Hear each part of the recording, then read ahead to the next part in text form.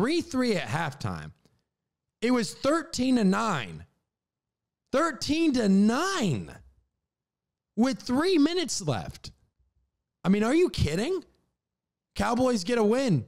We get our 4th win of the season. And the main takeaway from this is our defense.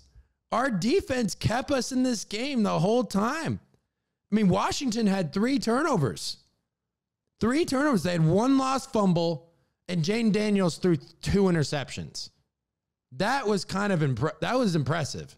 I was impressed. I mean, you look at this defense. I mean, there were a lot of guys that stepped up.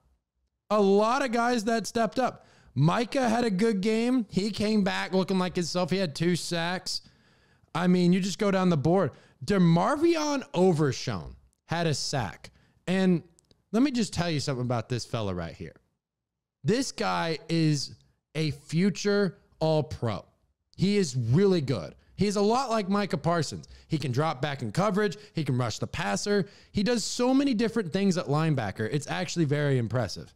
And then our offensive line honestly played pretty good. We only allowed 1 sack.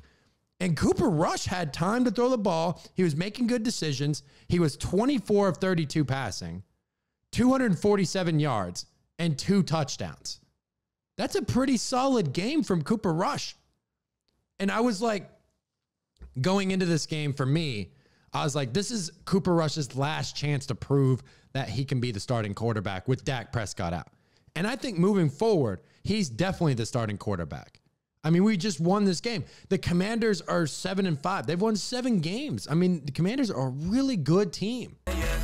Talk to me, baby. Talk to me nice. I'm from another world, baby, yeah. Broadway paradise. They think I'm way too cold, cause I put my